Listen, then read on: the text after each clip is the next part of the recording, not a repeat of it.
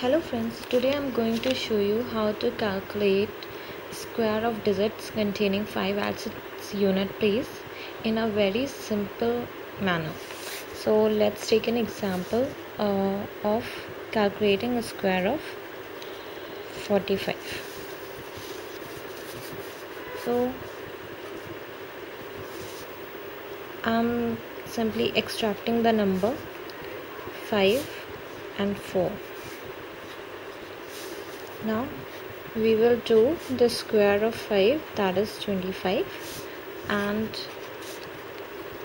do the multiplication of 4 by its preceding number by 1.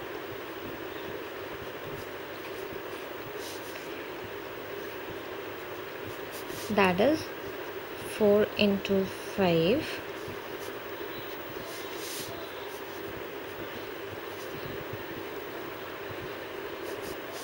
So now I will put these two results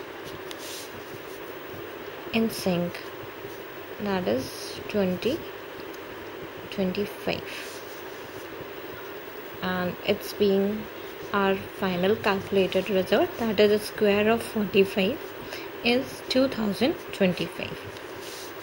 Thanks for watching this video. Hope you like this trick.